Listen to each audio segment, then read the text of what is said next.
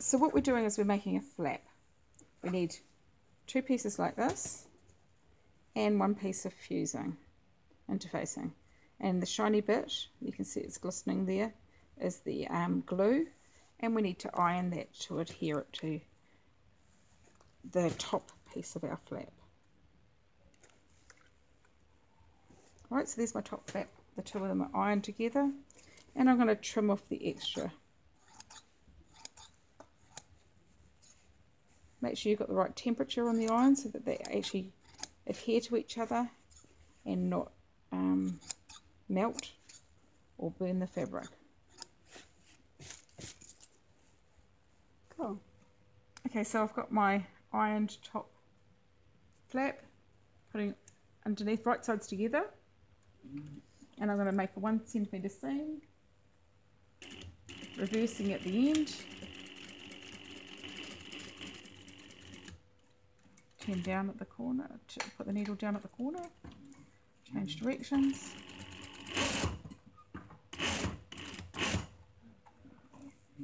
change directions,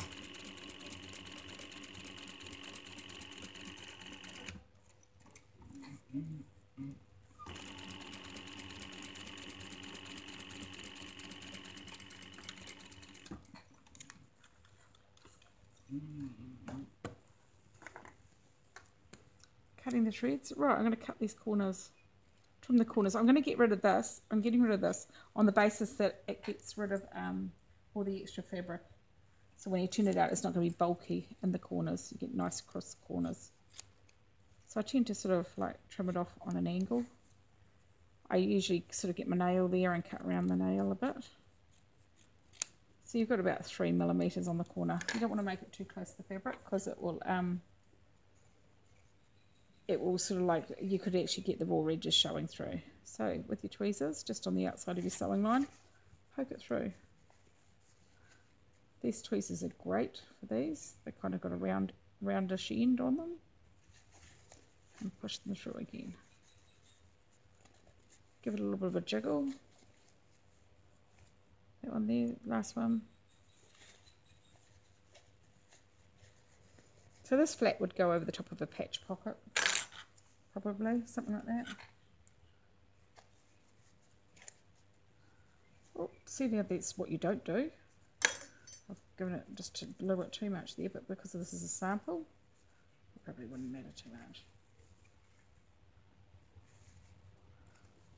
Okay, so you just line these up to make sure that you've got them straight. See, that's not 100% straight, so this is my opportunity to fix up that bit there. So I will do exactly that. I want it straight. I want the same edges on the same side. So I'm going to go back here on this corner and just sew a little bit more.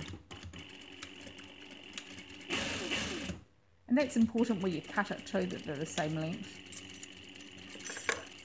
So not only have I actually fixed up the hole that I just made, I've also fixed up, hopefully, the fact that the 2 sides need to be identical.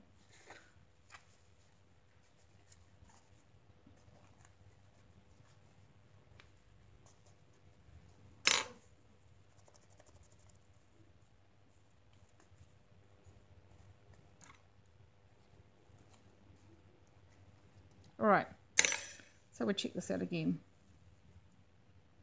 Okay, so that's pretty much right. So we'll go like this. We're top stitching it. I'm rolling the underneath part just slightly underneath.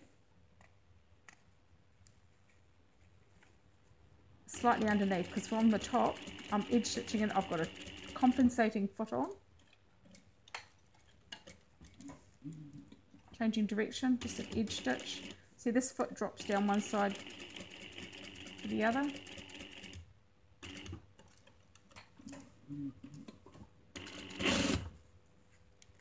And I just make sure that I'm rolling that under again still there.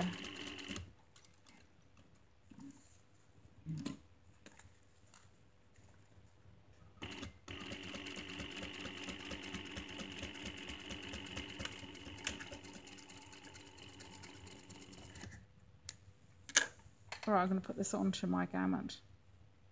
Go. Okay, so what I could do here is overlock this edge here, this raw edge. And if I wanted to do that, that would sort of add bulk to it, but it'd be a better way of doing this. So you're sewing it on. I've left about 1 centimetre in here. And I'm going right to the actual edge. Don't go over it because you'll see you're stitching on the outside.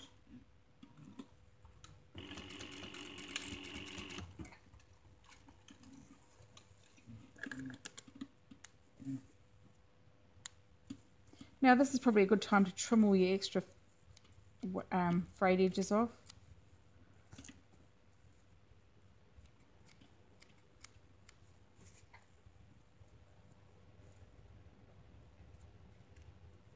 And trim all your threads. So now I'm going to top stitch it down here.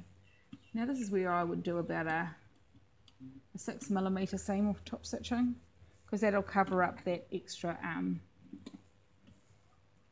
sewing, like the raw edges underneath, and you won't see it quite so much. You can use a different compensating foot for this, or just a standard foot. Make sure it's straight. Pull it down a little bit as you go.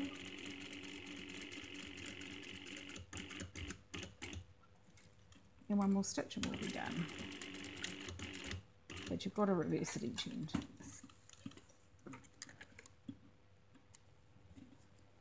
And trim all your threads off both sides.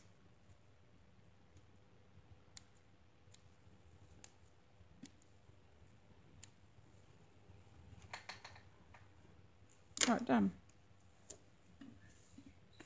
You put a buttonhole in there.